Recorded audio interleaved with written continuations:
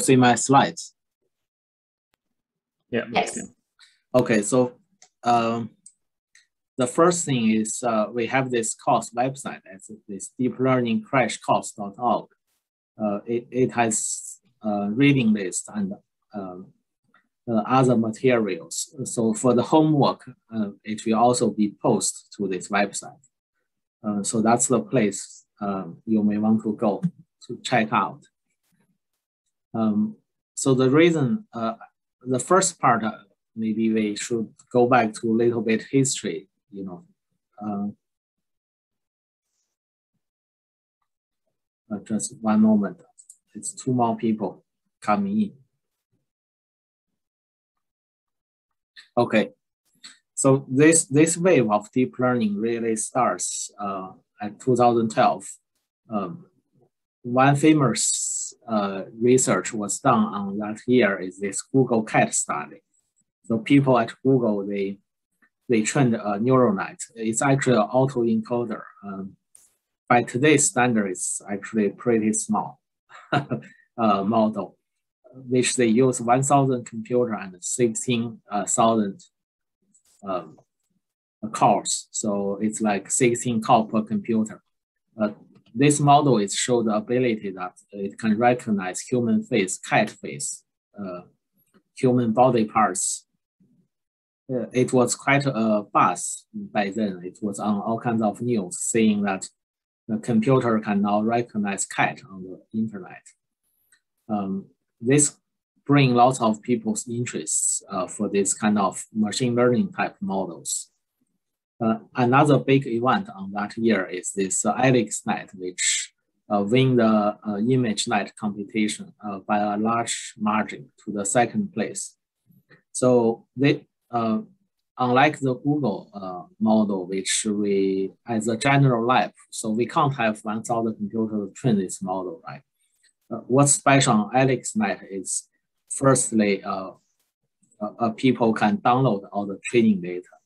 And also AlexNet is small enough that people can train on their own computers. So this actually caused lots of people to starting research in this field. Another major reason is available of the GPU. So this CUDA device, which allow the fast matrix and vector computation. So then this whole thing starts as a big wave. Now it's making impact in many different fields like autonomous driving, medical imaging, natural language processing, which like GPT type models, like drones on the robotics. So one famous research is this DeepMind for AlphaFold. They now have AlphaFold 2. So the key part of this AlphaFold is a convolutional neural net, which map the amino acids to their relative distance. So basically, this CNN is give you a how apart is every amino acids should relate to each other. Then they have another algorithm to compute the protein structure. So this all sparked the deep learning. If we look at this the trend, which actually reveals why deep learning is coming today. So first thing is over the last decade, there are exponential growth in the amount of data, and also exponential decay in the cost to store the data. So combine these two factors, it's basically just tell people there are a lot more data available these days. This trend is not only in the consumer market. So in the field like what we do, medical imaging, it's become follow this trend as well. So previously, maybe 3 years ago, 4 years ago, if you have a data set like 300 patients, then that's something worth publish. Now, people is publishing data like 100,000 patients. So there are certainly a lot more data available. At the same time, it's exponential increase of the computing powers. Partly is improvement on the GPU and other designed chips for deep learning. The other part is the available of the cloud. So by utilizing the cloud computing, we can actually, like in this course, I mean, for many of you, we actually using the cloud VM. So we can easily start, 50 computers on the cloud, then train a very big model. So combine all of this, so increase the amount of data and the increase of computing powers. The overall trend is the model size. It's got bigger and bigger every year. So on this chart, on the scale, the cost to train the model is really a log scale. So every time it's 100 times increase. You can see on this log scale, the price to train model is basically proportional to the model size and the data size. It's pretty much on a straight line. So we are actually looking at, model size increase tenfold every year. For example, in this GPT-3 model, we have 175 billion parameters. So that's actually not the biggest anymore. So early this year, they have China Some Lab release another model, Wudao 2.0, which even a lot bigger, which we will introduce in later lecture. So the overall observation is actually summarized on the picture on the left. So why deep learning success is because with the amount of data increase, the performance is keep increasing. So compared to the traditional traditional machine learning algorithm, with more data, actually, you will hit a gap on the performance. So, which means even we have a lot of data, it will not help. But if the model capacities keep increasing, then now it can just utilize all of those data to give the very high performance. So that's why deep learning is successful. And also that's the reason why it seems will keep that way for the many years to come. Another aspect of deep learning is actually quite fascinating to me. So in this course, we will learn a deep learning toolbox, which I call, which is a set of key tools and concepts and algorithms. The beauty is the same set of tools.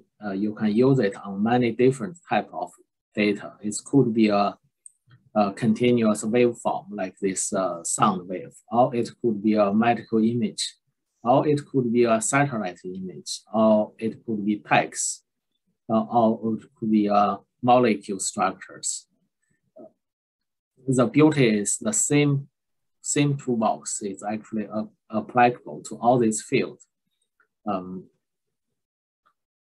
In my opinion, this makes the deep learning a very, very good investment because we learn its key concepts once, then it's very widely applicable. So one expectation for this course, even from upper management, is that given we are so diverse in this DIR, if we know how this deep learning works, maybe there are more innovation can be made by applying this technique to different domains. So look at the current impact of deep learning. If we take this ARK Invest research results, what they do is they summarize the market cap created by the internet versus deep learning. So like 1997, which virtually machine learning create no market cap. Now it's creating something on the order of $2 trillion. compared to the internet, which with all this mobile internet, 5G come along, it's creating something like $13 trillion. But what they expect is in the next 2 decades, the deep learning will impact many industries, and it could explode to create like $30 trillion. At the same time, the internet business will increase too. But what's fascinating is deep learning based technique actually will create more value than internet. If this really come true, then it's make, you know, learning this deep learning kind of essential for the future. But what's the current status for different industries? So in this study, McKinsey did a survey, which they surveyed many top companies, asking them, in your business, do you at least using one machine learning driven function? So overall, the percentage is pretty low, except this high-tech company, which they something around 40%. So what this chart tell me is the penetration of deep learning at this time is still not fully fulfilled. It's still a long way to go. So I think, you know, it's not too late to get into this field. Even this field has been there in the past 8 years. It's maybe, I would argue, just correct time for people like us, not from computer science, but from other domain to get into deep learning, then using this technique in our own domain. Okay, so for this course, what we want to achieve is I want to introduce the basics of deep learning, which is on the mathematics level, how it works, not only concepts. The reason is there are many materials online which actually introduce concepts of deep learning. But for us to really understand how it works, we need to go to the equation. So we need a little bit more depth than those online tutorials. Another aspect is practical. So it's essential we build our own models. Basically, you need to write your own code, then debug model, then hit the bug, then solve them. You know, just fill the pen, no gain. Truly, in this deep learning. For this reason, which I actually spent quite an effort to prepare some assignments which full of coding problems. It will hopefully, you know, get everyone into this deep learning. Another reason we want to do this is to improve the community interests within the DIR. Also encourage collaboration. So deep learning may be a great opportunity for people to work together because now, you know, we have something common to discuss. The last one is very practical. So for the trainee and the fellows, there are many deep learning related jobs. I can guarantee you that, which is even more these days. Given current job market, is very much, you know, there are just so many vacancies if you know this technique. So I think for the future, you know, job hunting, this is an essential technique. So let's get some course logistics. So firstly, the website. So I hope you had visited this website. So deeplearningcrashcourse.org. It will have, I think I will put the assignments also into the website, including reading lists and the slides and videos. We will use this Zoom link recurrently for the next 12 weeks, including the Q&A session on Friday. Another comment on the instructors. So I used to have David Hansen to teach with me. Unfortunately, he cannot do this term because of some personal reason. So I will be teaching.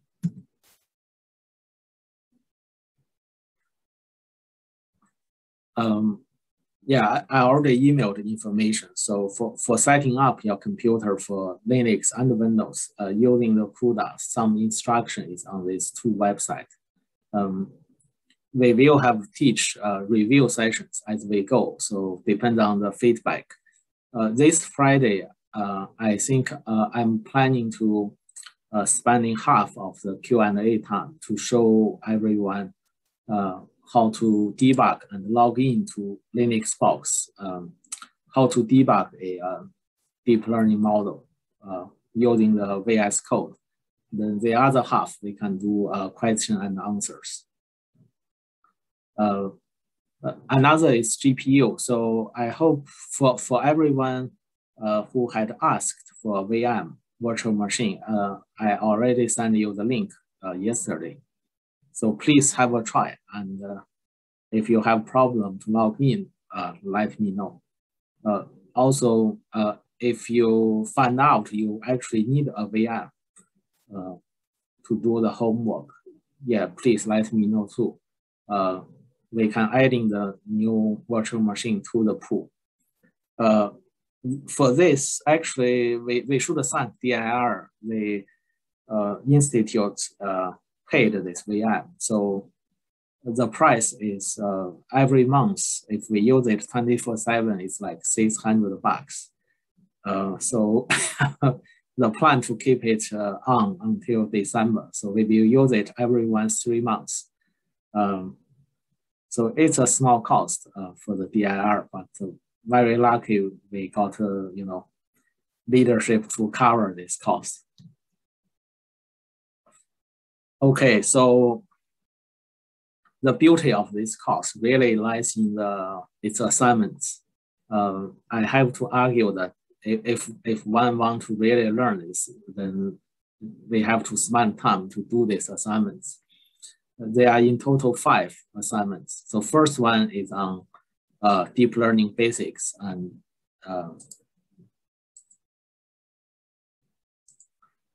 the second one is on backprop, introducing PyTorch and other topics. The third is on convolutional neural net. So many different usage of neural net, including you will actually code up one of this type of neural net. This architecture is called UNet. It's very common for segmentation detection task. So don't be scared by this different layers. I guarantee you will know what to do by then. The fourth assignment is on recurrent neural net, attention mechanism, and recent very hot transformer models. So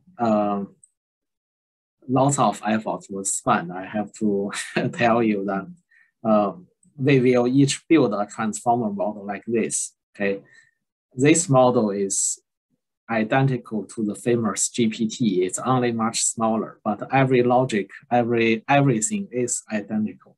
So if you scale this, to 175 billion parameter, then you have a GPT-3. So by doing this homework, you will understand how this transformer works. The fifth assignment is on different aspects. For example, model saving and loading in different formats. Adverse row attack, how to fool a model, then generative model. So this GAN type of models.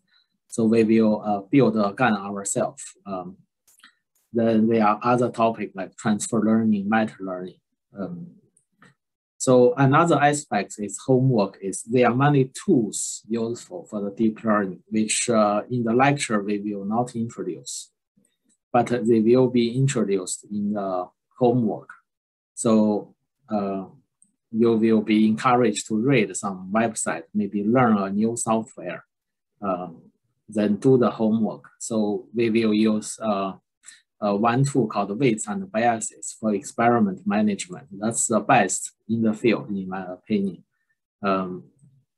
So the goal is that after homework, we will have all the tools to get started to build your own model. Okay, that's basically the introduction of this